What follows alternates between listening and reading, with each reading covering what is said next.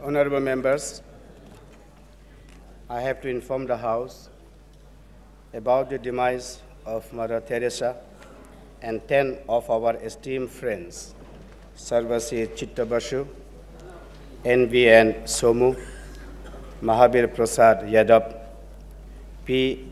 Ankineedu Prasadrao, Dharampal Singh Gupta, Satish Agarwal, Pandit Jwala Prasad Jyotishi, Mandali Venkata Krishna Rao, Peter G. Marbaniang, and Hardwari Lal. Mother Teresa was born as Agnes Hoxha Pojihiu to Albanian parents on 27 August 1910 in Skopje in the then Yugoslavia. At a young age of 12, Agnes was already convinced that she had a vocation to religious life. In complete submission to what she recognized as God's will, at the age of 18, young Agnes sought admission to the congregation of Loreto nuns who were serving in Bengal. She began her novitiate in Darjeeling, where she accepted role as a teacher at Loreto Convent School. It was here, on 24 March 1931, she took her first vow and the name Teresa after Saint Teresa of Lisieux. On 24 May 1937, she took her final vow. Mother's life was dramatically changed on 10th of September 1946, the Inspiration Day, when she heard the call of God. In response to this call, she sought permission of the Roman congregation to reside outside convent for the purpose of serving the poor and the needy. On 18 August 1948, Mother laid aside her Loreto habit and she donned her ever-familiar white sari with a blue border and a cross on the shoulder that had become her everlasting image. In 1948, Mother became an Indian citizen. Armed only with her faith and with the power to communicate unlimited love, she began God's work among the poor of Calcutta. She started her mission with earnest zeal with the opening of a first slum school. She founded Nirmal Hriday, a place of Immaculate Heart, where she and her sister missionaries looked after the dying destitutes in their last days. With divine love and compassion, Mother established a network of schools, orphanages, leprosy centers, hospitals, and relief centers. For half a century, she comforted the destitute dying in gutters, sheltered infants abandoned in the trash heaps, soothed the putrid ulcers of lepers, and gave succor to the insane. The world honored her with some of the highest awards for her service to humanity. She became Nobel Laureate for the Peace, Padma Shri, Bharat Shrestha, Bharat Ratna, and recipient of Jawaharlal Nehru Award, Magsaysay Award for International Understanding, and Pope John XXIII Peace Prize. Mother Teresa breathed her last at Calcutta on the 5th of September 1997 at the age of 87 years. She stands canonized in the hearts of millions of the world over. Sri Chitta Basu was a sitting member of Lok Sabha representing Barasat parliamentary constituency of West Bengal. Earlier, he was a member of West Bengal Legislative Assembly during 1957 to 62. He was a member of Rajya Sabha during 1966-72 and 1985 to 89. He was elected to Lok Sabha and was a member of 6th, 7th, 9th, and 10th Lok Sabhas during 1977, 84, and 1989 to 96. Sri Basu was an ardent follower of Netaji Subhash Chandra Bose. Due to his simple lifestyle, sincerity, keen sense of responsibility, exemplary honesty, integrity, the kind behavior, and love for the people, he was endeared to and respected by all.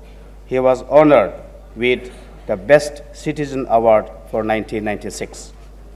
An active social and political worker, Sri Basu was associated with various peasant and trade union organizations in different capacities.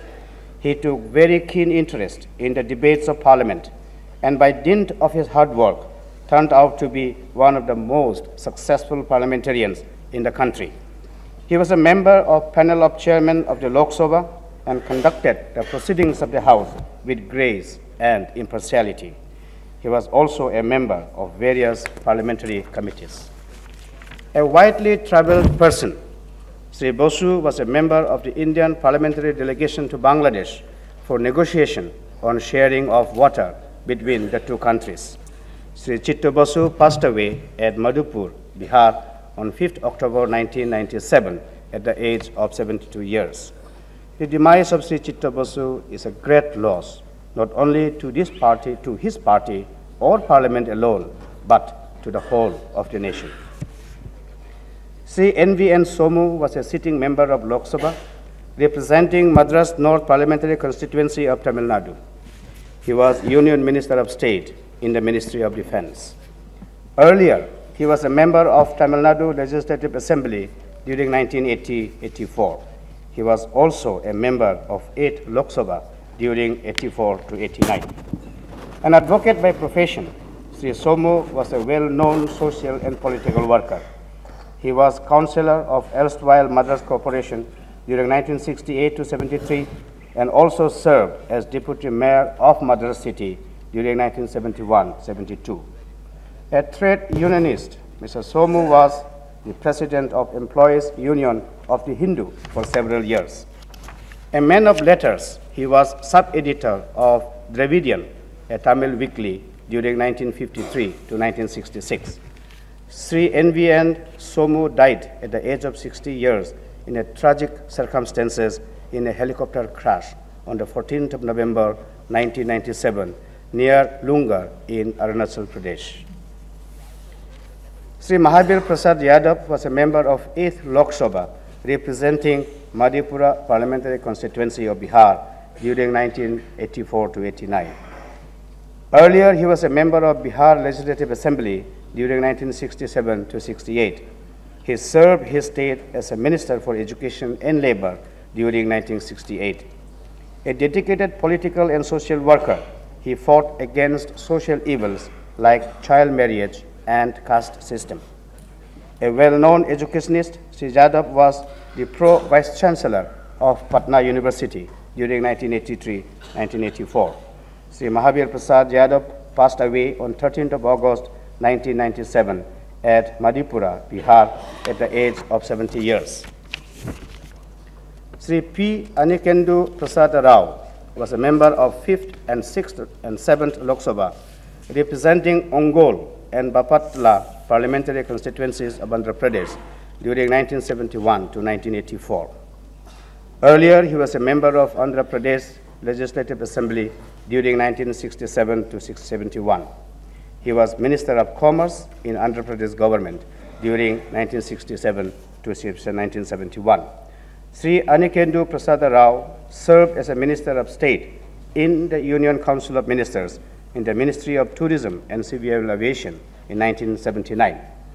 An agriculturist by profession, Sri Prasadrao was an active and able parliamentarian.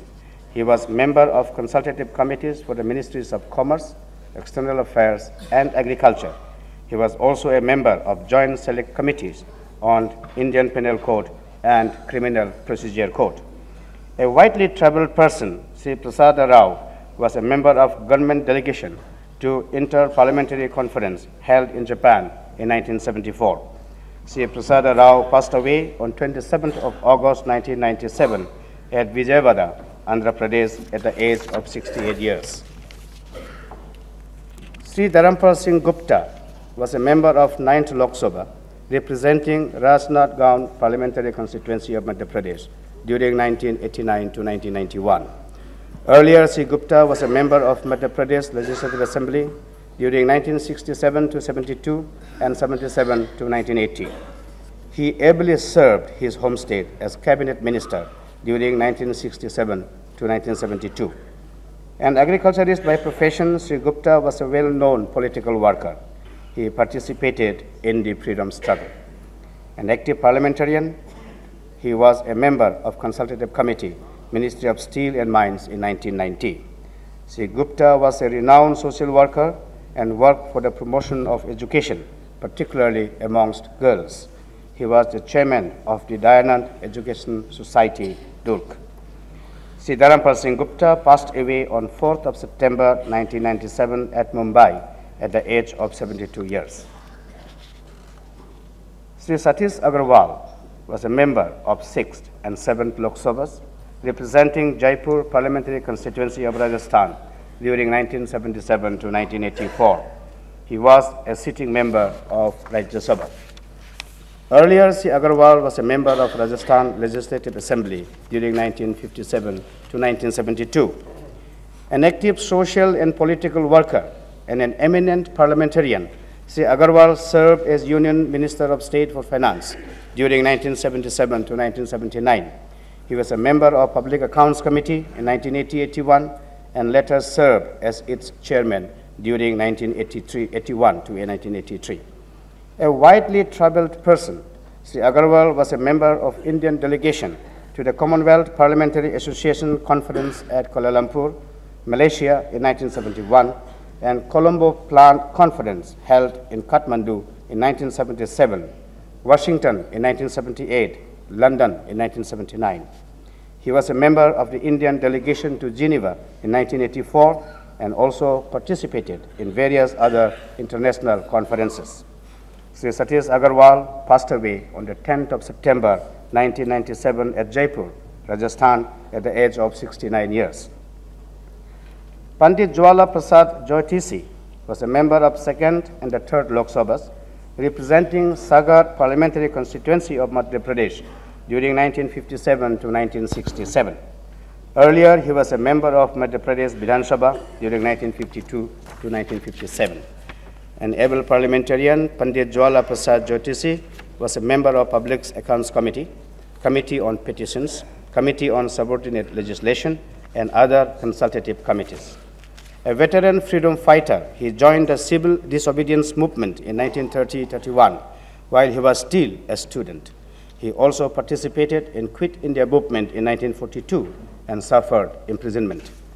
A man of letters, he wrote several articles on social, political, and literary topics. His publications include Kalrava, Panchayana, Bhagat Ram, Ajay Bharat, and he was the editor of Hindi daily Navbharat and founded the Vidya Keshir Weekly. An active social worker, he worked relentlessly for the upliftment of the downtrodden. He was the founder of Sadachar Pravartak Samiti and worked with various social organizations for the welfare of the downtrodden. Pandit Jyotishi passed away on 10th of September 1997 at Sagar, Madhya Pradesh, at the age of 88 years. Sri Mandali Venkata Krishna Rao was a member of 2nd Lok Sabha, representing Machilipatnam Parliamentary Constituency of Andhra Pradesh during 1957 to 62. He was elected as a member of Andhra Pradesh Legislative Assembly in 1972, 1978, and 1983. He served as his state as Minister of Social Welfare and Fisheries, Minister of Education and Cultural Affairs, and Minister for Cooperation. A veteran freedom fighter, Sri Rao actively participated in India's freedom movement and suffered imprisonment. An active social and political worker, Sri Rao worked hard for the upliftment of the poor. His continuous efforts for the upliftment of the poor resulted in the distribution of Banjar lands among the landless people. A man of letters, he was editor of Telugu fortnightly N.V.N. Andhra. Sri Rao passed away on 27 September 1997 at Hyderabad at the age of 70 years. Sri Peter G. Marbaniang was a member of the 9th and the 10th Lok Sabhas, representing Shillong Parliamentary Constituency of Meghalaya during 1989 to 1996. He was a member of the present Meghalaya Legislative Assembly and Minister of Social Welfare in the state. Earlier, also, he had been a member of the Meghalaya Legislative Assembly during 1972 to 83 and 1988 to 89. His outstanding performance as a minister in Meghalaya during 1975 to 83 earned him reputation as an able administrator. He adorned the office of Speaker, Meghalaya Legislative Assembly with distinction during 1988 to 89 when I was the Chief Minister of the state. An able parliamentarian, Sri Marbaniang served on the panel of Chairman of Lok Sabha and demonstrated his legal acumen and knowledge of rules and regulations with significant impact. He was a member of several parliamentary committees, including the Public Accounts Committee, Committee on Public Undertakings, Committee on Transport and Tourism, Business Advisory Committee, and General Purposes Committee. A widely traveled person, Sri Marbaniang went to Canberra as a member of the Indian parliamentary delegation to Commonwealth Parliamentary Conference held there in 1988. With his broad worldview and vision, he was a nationalist to the core. Sir Peter G. Marbaniang passed away on 29 September in 1997 at Shillong at the age of 58 years. I had the privilege of having him as my teacher, and his demise has been a personal loss to me. Shri Hardwari Lal was a member of 8th Lok Sabha representing Rohtak parliamentary constituency of Haryana during 1984 to 89. Earlier, he was a member of Punjab and Haryana legislative assemblies in 1962 to 1977. He served as Minister of Education and Planning in the state of Haryana in 1967. An able parliamentarian, Sri Lal worked as the chairman of Flood Advisory Committees, Haryana, during 77-78, and as a member of the Standing Committee of Associations of Indian Universities in 1982. An active social and political worker, Sri Lal was a well-known educationist who worked hard for spread of education. He served as Vice Chancellor of Kurukshetra University and Maharishi Dayanand University. A man of letters, he was editor of Punjab Sentinel Weekly during 1965-66. He published many books, some of them were A Chief Minister Runs Amok, 555 Days in Jail, and Myth of Law of Parliamentary Privileges. A widely traveled person, Sri Lal was a member of the Council of Association of Commonwealth Universities in 1982. Sri Hardwari Lal Prasad passed away on 21st October 1997 at Chandigarh at the age of 87 years. We deeply mourn of these friends, and I'm sure that the House will join me in conveying our condolences to the bereaved families. As the honorable members are aware that about 30 school children met with untimely death and about 70 were injured when a school bus carrying them fell into the Jamuna at Wazirabad in North Delhi on 18th of November 1997. We deeply mourn this tragedy. The House may now stand in silence for a short while as a mark of respect to the memory of the departed souls.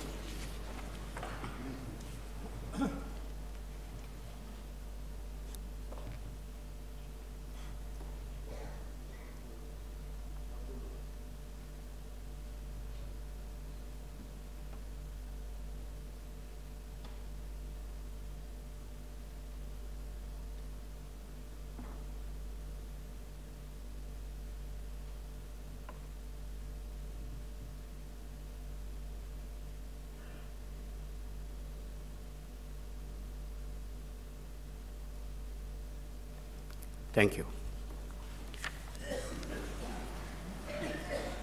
I am also to inform the House that Mr. Chitta Basu, during his lifetime, on a couple of occasions, told me personally